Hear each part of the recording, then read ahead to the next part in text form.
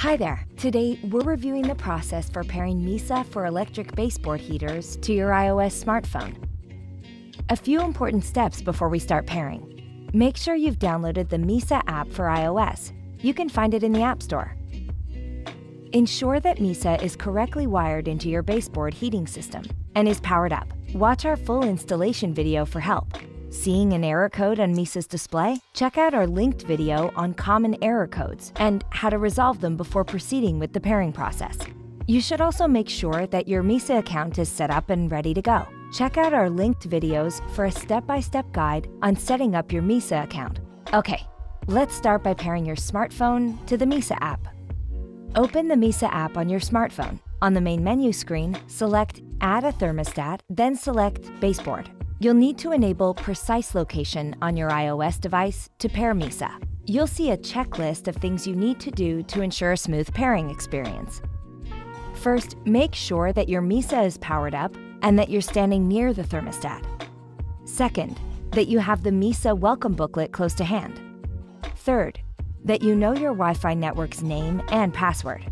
And fourth, that you're connected to a 2.4 GHz Wi-Fi network. This is very important to your Mysa's functionality. Next, confirm that your Mysa is in pairing mode. You should see the downward pointing triangle on the Mysa's display. If not, press and hold the up and down arrows on your Mysa's faceplate simultaneously to enter pairing mode. Next, select your preferred pairing method. In this video, we're covering the Mysa pairing method. Select Mysa pairing and then enter the required network information when prompted and tap Confirm.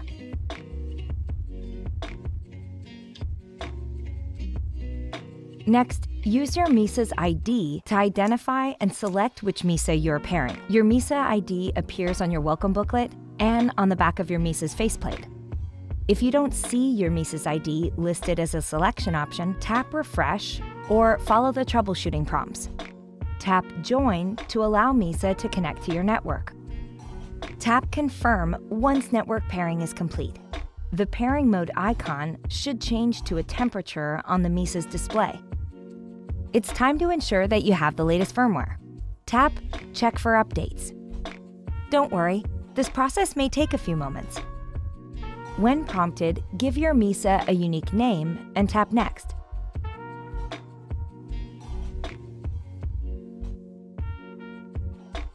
Success!